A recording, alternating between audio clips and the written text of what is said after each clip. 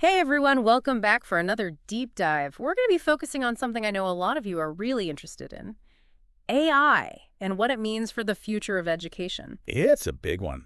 It really is. Luckily, we've got a ton of research, different expert opinions, and even some philosophical takes to dig into today. Yeah, and some pretty strong opinions on both sides, too, right? Yeah. Like, I've seen some experts calling AI the future of education, even saying it could replace traditional classrooms, Which is a little bit, concerning. to say the least. Yeah.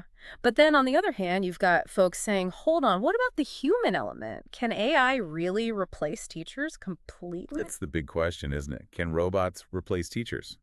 And in this deep dive, we're going to try to find out. Exactly. But before we go full sci-fi on this, let's clarify what we're actually talking about when we say AI-assisted learning. Because we're not just talking about, robots with pointers and red pens chasing students around the classroom. Right, although that would make for a pretty entertaining deep dive. Maybe next time. No, when we talk about AI in education, think more along the lines of interactive software, like having a digital tutor that adjusts to your pace. It's like having a personalized lesson plan that adapts in real time. You're breezing through a topic, boom, the AI bumps up the difficulty. But if you're struggling, no worries. It circles back, gives you extra practice, maybe tries explaining things in a different way. It's kind of like having a teacher who knows exactly how you learn best and adjusts their teaching style accordingly. And the best part is, it's not just theory. There's real data backing this up. Oh, yeah. Like what? Well, for example, there was a 2021 study in the Journal of Educational Technology. Researchers found that students using these AI-powered learning platforms saw a 15% increase in their standardized test scores compared to those using traditional methods. 15%. That's huge. No wonder everyone's so excited about this. It's a game changer for sure. And it makes sense when you think about it. When you can tailor a curriculum to a student's unique learning style, when you can identify their strengths and weaknesses and adjust the learning path accordingly, well, you're going to see results. And isn't that the ultimate goal? Helping every student reach their full potential. Exactly. And that's what's got some experts thinking that, yeah, maybe AI could be the primary educator down the line. But how exactly is that even possible? How can AI actually personalize lessons like that? Well, a lot of it comes down to machine learning. Ah, okay, so like the algorithms are doing the heavy lifting. Right. So let's say a student is using an AI-powered learning platform. The algorithm can analyze their performance data, like how quickly they're grasping concepts, what kinds of questions they're getting right or wrong, even how long they spend on different tasks. So it's gathering all this data about how they learn best. Exactly. And based on those patterns, the AI can predict what the student is ready to learn next. It can even adjust the difficulty level in real time. Wow. So it's not just planning lessons, it's constantly adapting and evolving based on the student's needs. Exactly. And it goes even further than that. We're talking AI providing personalized feedback on assignments, grading quizzes instantly, even offering hints and guidance when a student gets stuck. It sounds like AI could free up a lot of time for teachers, Less time grading papers, more time actually teaching. Precisely. That's where what we call learning analytics comes into play.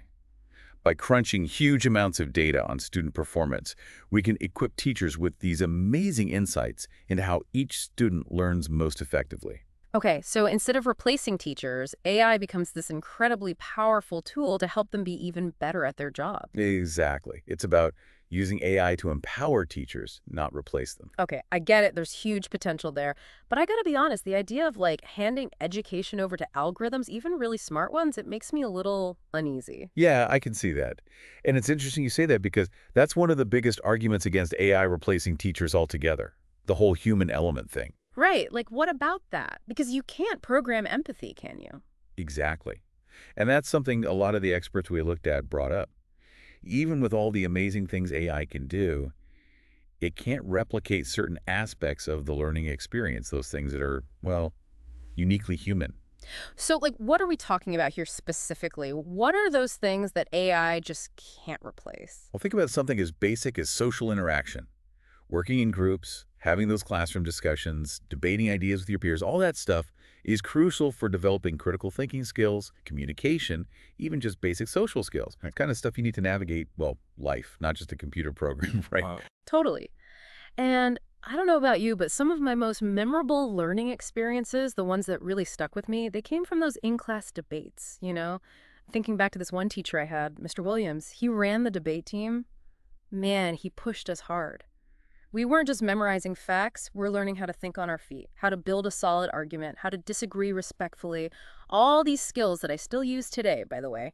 No app can really teach you that. You're so right. And there's actually research to back that up.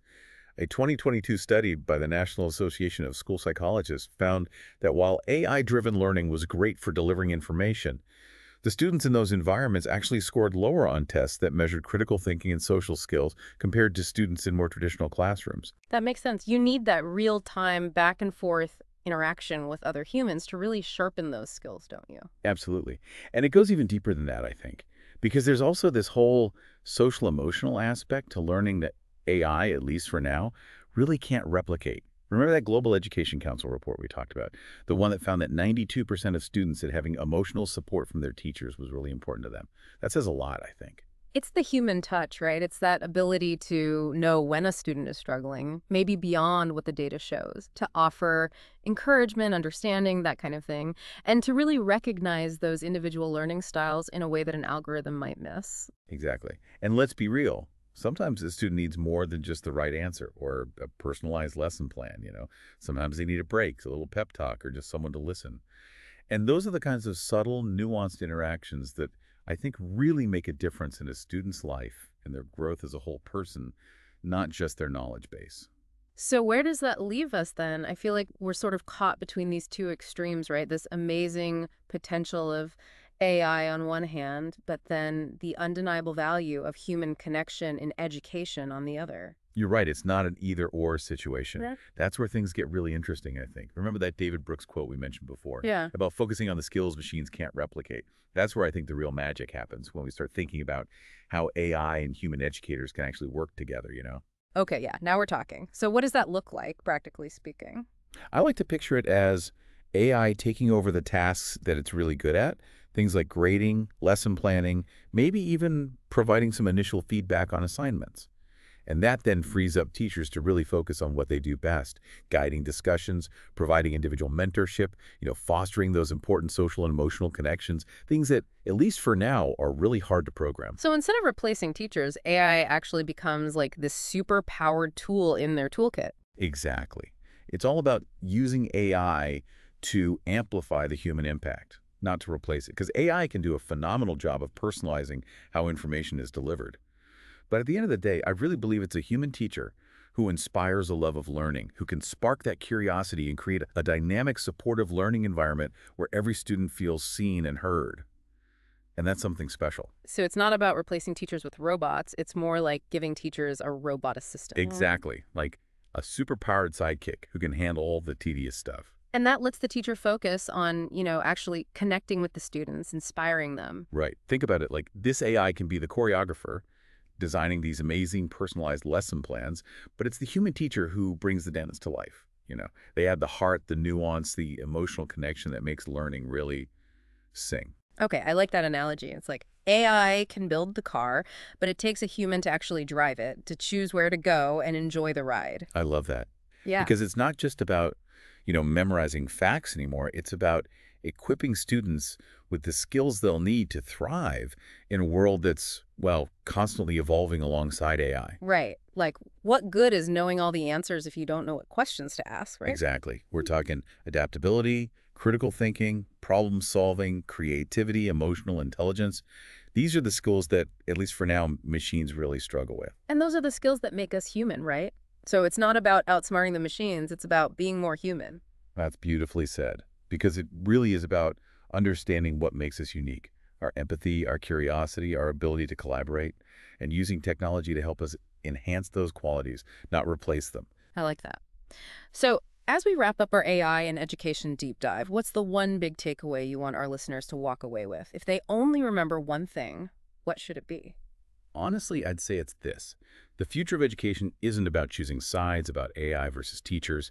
It's about finding the right balance. Yeah. We can be excited about the potential of AI while still recognizing that human connection, that empathy, that shared journey of learning. Those are things that are truly irreplaceable. And finding that balance, that's where the real magic happens. Couldn't have said it better myself. And for everyone listening, we'll leave you with this. As we enter this exciting new frontier of AI, think about what kind of learner you want to be, and how can both technology and human connection help you unlock your full potential. Keep exploring those questions. And until next time, happy learning.